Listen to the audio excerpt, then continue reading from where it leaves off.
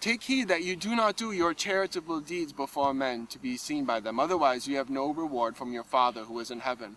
Therefore, when you do a charitable deed, do not be like the hypocrites who stand in the streets and in the synagogues that they may be seen by men. Assuredly, I say unto you, they have their reward. Therefore, when you do a charitable deed, do not let your left hand know what your right hand is doing, that your charitable deed may be in secret.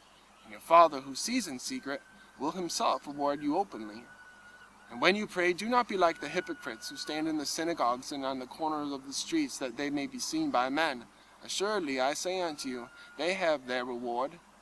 And when you pray, go into your room. And when you have shut the door, pray to your Father who is in the secret place. And your Father who sees in secret will reward you openly.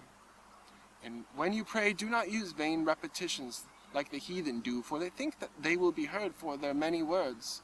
Therefore, do not be like them, for your Father knows the things you have need of before you ask him. In this manner, therefore, pray. Our Father who art in heaven, hallowed be your name. Your kingdom come, your will be done on earth as it is in heaven. Give us this day our daily bread, and forgive us our debts as we forgive our debtors. And do not lead us into temptation, but deliver us from the evil one. For yours is the kingdom and the power and the glory forever and ever. Amen.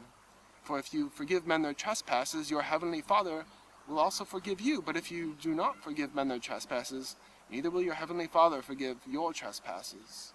And when you fast, do not be like the hypocrites with a sad countenance, for they disfigure their faces, that they may appear to men to be fasting. But when you fast, wash your face, and anoint your head, so that you do not appear to men to be fasting, but to your Father who is in the secret place. And your Father who sees in secret will himself reward you openly. Do not lay up for yourselves treasures on earth, where moth and rust destroy, and where thieves break in and steal. But lay up for yourselves treasures in heaven, where neither moth nor rust destroy, and where thieves do not break in and steal. For where your treasure is, there will your heart be also. The lamp of the body is the eye. If therefore your eye is good, your whole body will be full of light.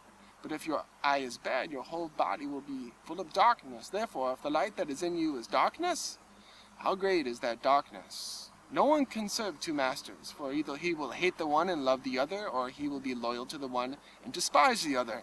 You cannot serve God and money. Therefore I say unto you, do not worry about your life, what you will eat, what you will drink, or what you will wear. For your heavenly Father knows that you need these things. Is not life more than food, and the body more than clothing? Look at the birds of the air, for they neither sow, nor reap, nor gather into barns, yet your heavenly Father knows that they need all these things. Are you not of more value than they? Which of you by worrying can add 1 cubit to his stature? So then why do you worry about clothing? Consider the lilies of the field, and how they grow. They neither toil nor spin. And yet I say unto you that even Solomon in all his glory was not arrayed like one of these. Now if God so clothes the grass of the field, which today is and tomorrow is thrown into the oven, will he not much more clothe you, O ye of little faith? Therefore do not worry, saying, what shall we eat, what shall we drink, or what shall we wear? For after all these things the Gentiles seek. For your heavenly Father knows that you need these things, but seek first the kingdom of God and his righteousness, and all these things shall be added unto you. Therefore, you shall be perfect, just as your Father in heaven is perfect.